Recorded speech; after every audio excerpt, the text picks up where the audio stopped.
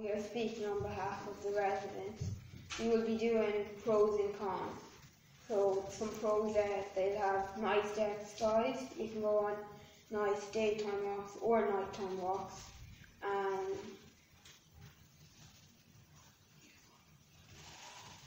Animals might be in your garden, moths in your room, hard to sleep,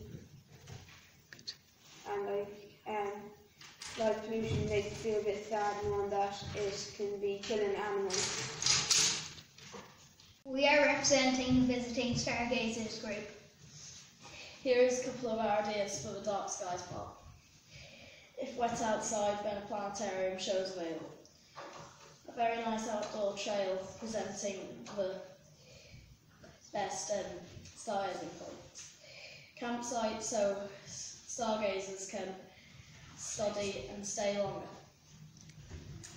Live 360 cameras connected to a VR room. A space-themed zero-gravity dome with space-like environments, so basically a space simulator. And the answer to our question, was, what is special about a dark sky park? It helps preserve the dark skies because they're rapidly decreasing, and it helps nocturnal animals as well, because sometimes they're coming out in the day and they're getting really confused. We represent the lighting and design engineers. Our ideas for the park. There should be no unfriendly lights. For stars and animals, all lights should be facing down and tinted and shielded. There must not be any water, near any water. And then for the building, it should be a big building with an opening roof and then telescopes pointing up to see stars, and then it should be dark all around it with a few lights inside. Great.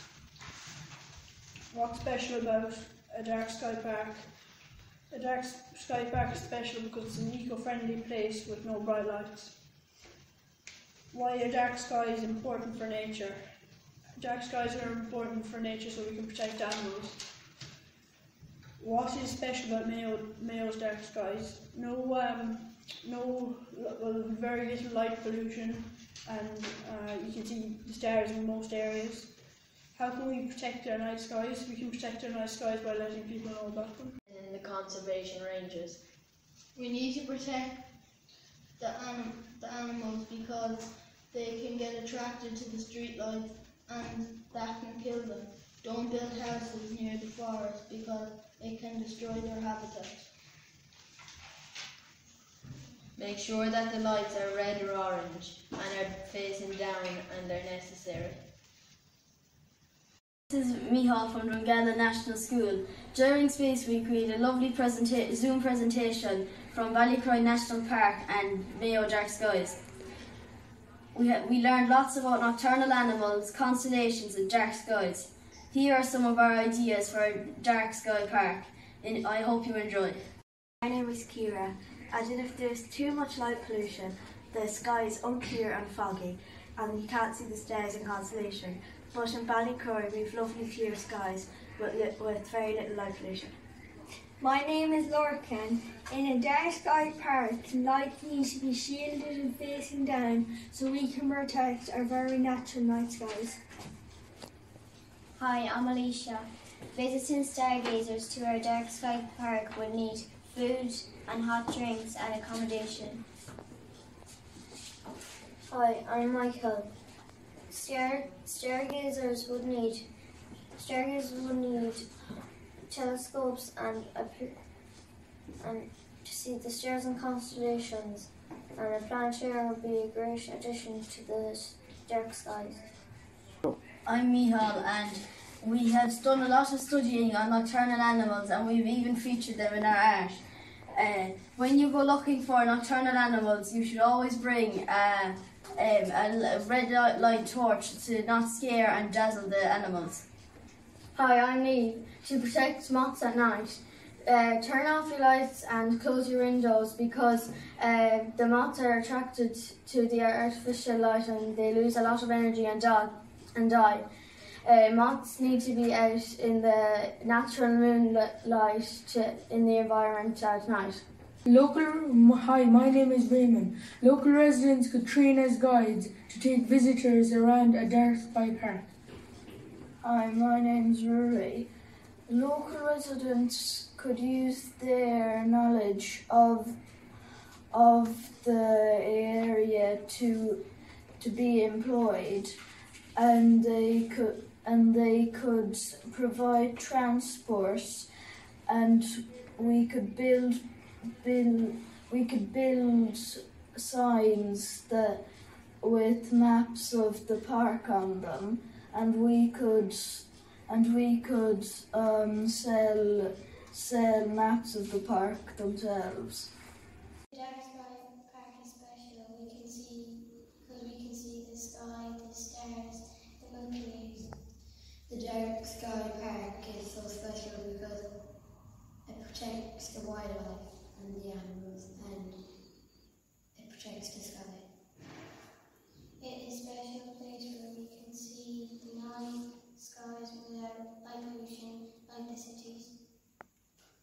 It is special because we appreciate the dark sky. We can protect our night skies by turning off the lights that we don't need, and you need to check your lights to make sure that they're positioned properly so that they're not causing light pollution. And you need to make sure that lights are turned downwards, and reduce the use of LED lighting because that causes 5 times more sky glow than an orange light. Get your local authorities not to put up any new lights in dark sky areas. Make sure that your lights aren't too harsh, and do not overlight an area. Dark skies are important for nature, so nocturnal animals can come out at night and they can hunt for food, such as badgers, bats, and sometimes we can hear the leaseless bats. The bats can eat the moths, and the badgers can eat earthworms, and they can sometimes eat 200 a night. Winter birds can be seen on the Clagan Trail. Winter birds only come down at the shore to find and eat sandhoppers.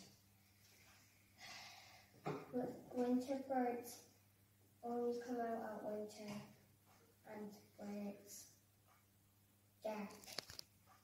And they fly up in the sky.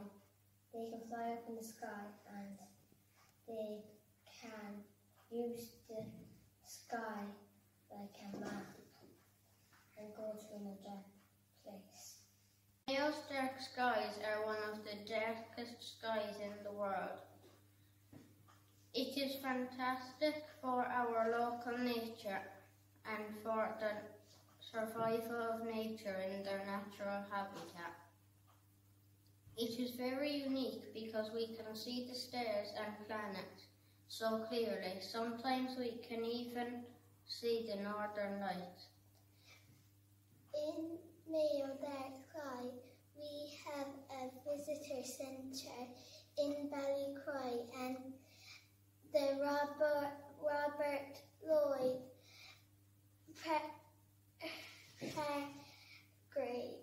Parker Centre in Meath to give us more information.